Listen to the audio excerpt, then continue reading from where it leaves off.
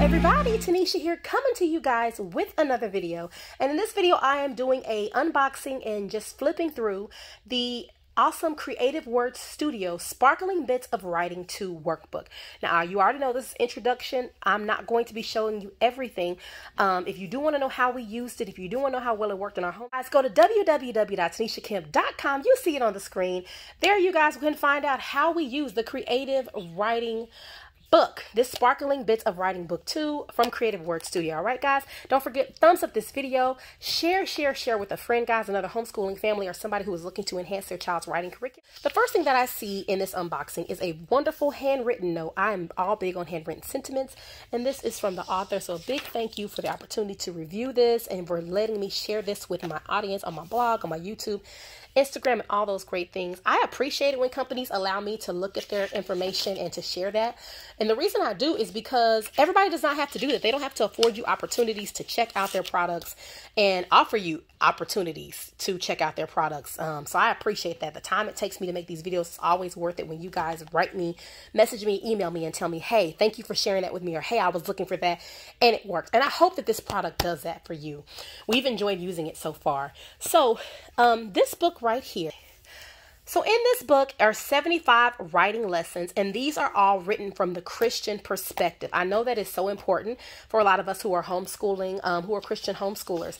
These are written from the Christian perspectives, okay? And this is the other part of all of those lessons, guys. I'm sorry, my lighting. It's been raining in the Lone Star State for 3 weeks straight, no exaggeration. So I am trying my best with the little bit of daylight I have in the break of these storms.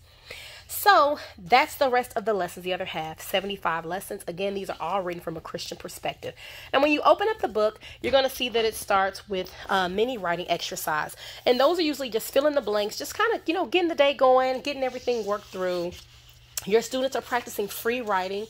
They're doing their mini exercises. They're learning about things from professional authors, learning how an author writes a book. So this is not just a writing course where you're just learning the basics of writing, how to put together a sentence and this and those things. You're learning from an author how an author thinks when they write, how they expound upon things. It's one thing to say Shirley walked into the door, but Shirley walked into the door and her face, so facial expressions and all those things, her body movements, the sounds, all those things that a good author can include in one sentence and make you really feel like you're there.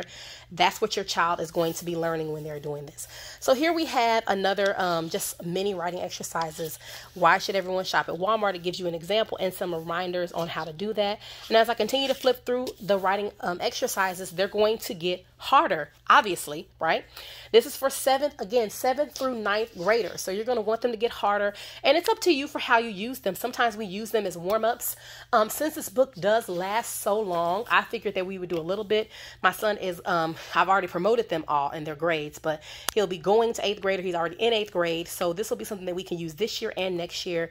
Just some warm-ups, some journal writing, stuff like that. I like to try to keep him writing. I like to try to keep him expounding on his experiences through words, because I feel like good writers are good communicators. It's helping you to learn to use your vocabulary. It's helping you to learn how to say things in a manner that can be understood. Not just learning how to communicate, get the words out, but I want my children to be effective and efficient communicators. And so I think that this writing book and this curriculum will be very, very helpful in making sure that that happens. So I really appreciate this book. And you know what, guys? I think that's it. I think that's all I'm going to show you. Just again, a little flip through. If you want to know how we use this in our homeschool, again, go to www.tanishakemp.com. See what we did there. See how we used that. See how we came through and made sure that Bear was able to use this for the time that we've had it, finishing up his 7th grade year, and how we're going to use this in his 8th grade year and 9th grade year.